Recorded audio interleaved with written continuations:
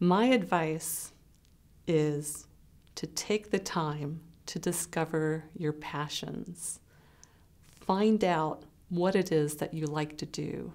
Take all the subjects that you can, see what interests you. Volunteer all that you can, see what the skill sets are that you like, and then explore, do your research, do a little bit more. Go the next step. Find people who work in careers that you think utilize these skill sets. Find out what they do and see if it's something that you think that you would like. And then after you do this exploration, it is my hope that when you graduate from high school, you will be better prepared to know which direction you think you would like to make a lifetime career out of.